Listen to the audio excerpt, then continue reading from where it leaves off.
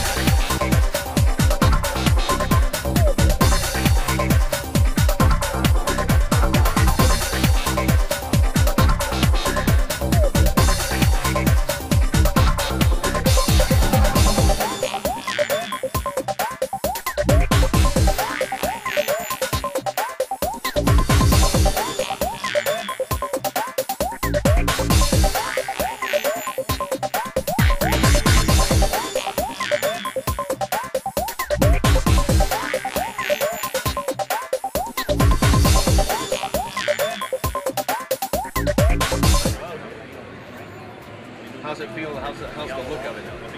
Well, I'm too big for it. Oh, the helmet, I wouldn't even fit. Yeah, you will. No, it's 200 miles an hour. Yeah. Right. When do I get to drive it? Huh? When do I get to drive it? Sorry, I have to kill you on that one too. Who would play the record then? Me. Not If you. I was driving. Not me. Me, not you. I want to have a go, dude. I want to have a go. Racers, and they couldn't find a solution to their issue or their problems commercially available, so they came to us and said, hey, let's try ARP. I mean, they got what's my race car. Right. So from there alone, that's just one instance where we got downhole drilling. I got there's a ship in Denmark that this gentleman calls me up and he says, hey, I'm so-and-so, I'm having a problem with my Zern coupling. And okay, so send me some pictures of the bolts, send me the bolts, we'll look at it. We looked at where the failures were, designed a very basic stainless fastener because it's in its environment, moisture and the heat. And really simple solution. He was losing about $185,000 minimum every time his Zern coupler broke. Oh my gosh. So I'm like, what's a Zern coupler? Well, a Zern coupler couples a 16,800 horsepower jet turbine motor to the gearbox on the thruster of the ship. Nice. And so in the end, I asked the guy, how'd you end up calling us? He goes, well, I got a 72 Chevelle and I have all your stuff. Nice. So that's in Denmark. Yep. Budweiser breweries, Budweiser plants, the tops of the cans, all the tooling's held with ARP fasteners. They were having the heads pop off their tooling plates. So you're truly a global company, yeah. and you can do everything. Oh yeah, our heart and soul is racing and performance, but it's led to other things where we found solutions for people in other ways. Very nice, very nice.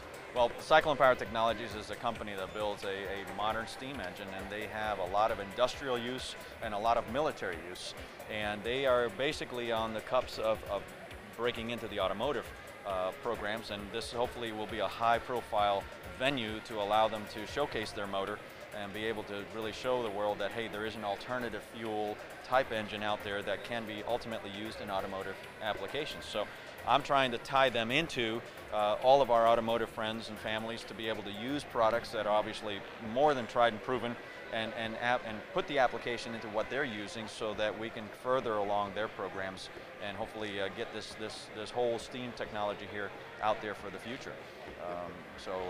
You know. And just as we're involved with the speed demon on pretty much every critical fastener on the car, as well as the fasteners are stainless to prevent corrosion, because obviously we're racing in a corrosive environment at the salt.